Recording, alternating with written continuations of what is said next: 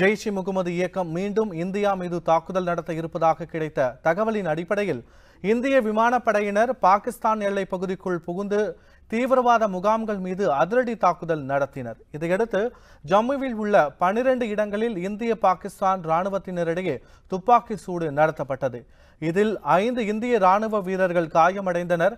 மேலும் இந்தியா பாகிஸ்தானின் பெரும்பாலான எல்லை பகுதிகளில் பதற்றமான சூழ்நிலையை நீடித்து வருகிறது. இந்நிலையில் ராணுவ தலைமை தளபதி பிபின் ராவத், விமானப்படை தலைமை தளபதி விபேந்திர சிங் தவோனா மற்றும் கப்பல் படை தலைமை தளபதி சுனில் லம்பா ஆகிய முப்படை தளபதிகளுடன் மத்திய பாதுகாப்புத்துறை அமைச்சர் நிர்மலா சீதாராமன் சந்திக்க உள்ளார். இந்த சந்திப்பில் நாட்டின் பாதுகாப்பு குறித்த முக்கிய விஷயங்கள் விவாதிக்க இருப்பதாக கூறப்படுகிறது. உண்மை செய்திகளை உங்கள் கண்முன் கொண்டு வரும் காவிரி நியூஸின் யூடியூப் சேனலை சப்ஸ்கிரைப் செய்யுங்கள். நொடிக்கு நொடி நாட்டு நடப்புகளை தெரிந்து கொள்ள காவிரி நியூஸ்.tv, Facebook, Instagram, Twitter போன்ற சமூக வலைதள பக்கங்களோடு எப்போதும் இணைந்திருங்கள்.